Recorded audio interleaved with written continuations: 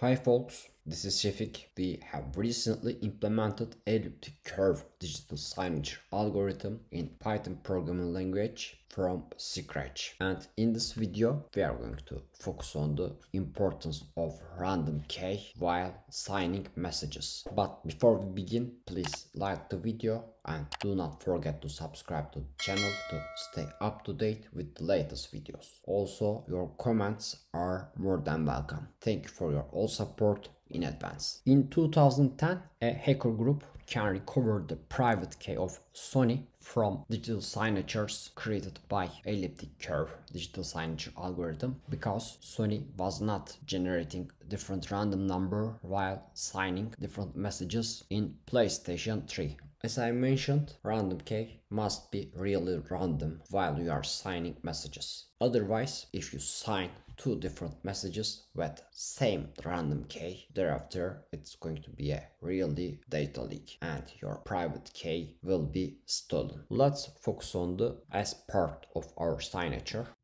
And suppose that the signature of our first message is going to be S1, whereas the signature of our second message is going to be S2. S1 is going to be hash of our first message, let's call it H1, plus R times our private key D.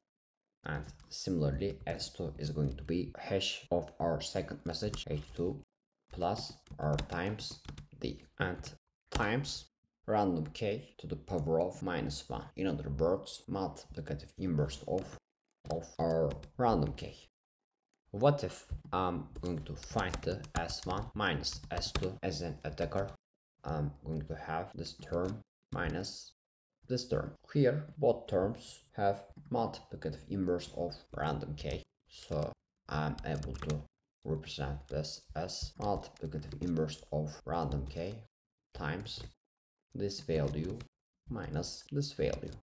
I can get rid of the parentheses here and I need to change the sign of this term to minus. As you can see in the parentheses I have plus R times D and minus, so this can be simplified as S values. The both S1 and S2 they are public values because these are signatures. Also hash values must be public because Alice sends the message and its signature to Bob, so attacker can find the hash from the plain message. I'm able to find the random key from known S pairs and hash pairs. Let's see. I'm going to sign this message first. Here I'm going to put a new section for attacking and this value is going to be S1 and I also need the hash value for this signature.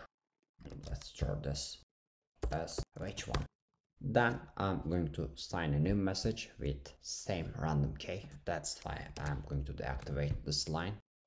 And let's see the content of random key. I'm going to use this random key for signing a new message, and let's describe a new message. Elliptic cryptography builds the Harmon 2, and this is going to be my second message.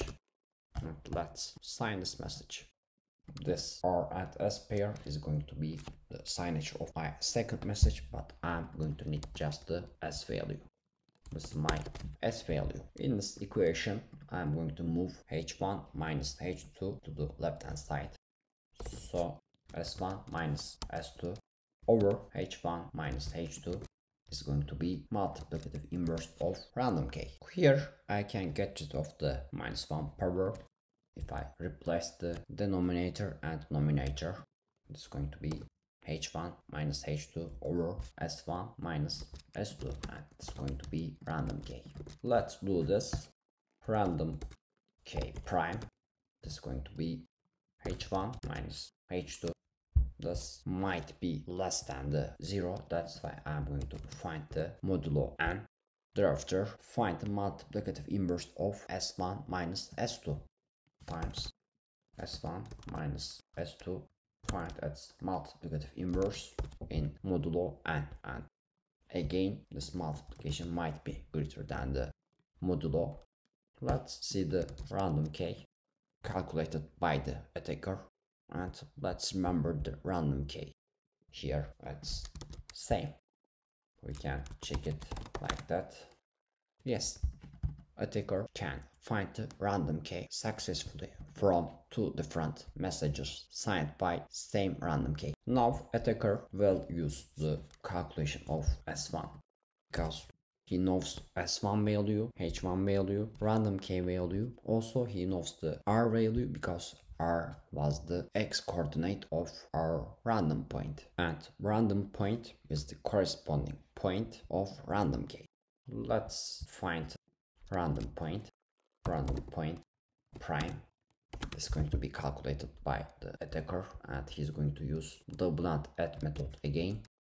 Point is going to be G, integer k is going to be random k, and modulo is going to be P, and R prime is going to be X coordinate of random point prime.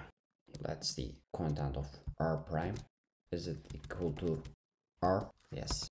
At this point, attacker knows the R value as well, so he can calculate the private key. Let's do it. He firstly moves random k to the left hand side.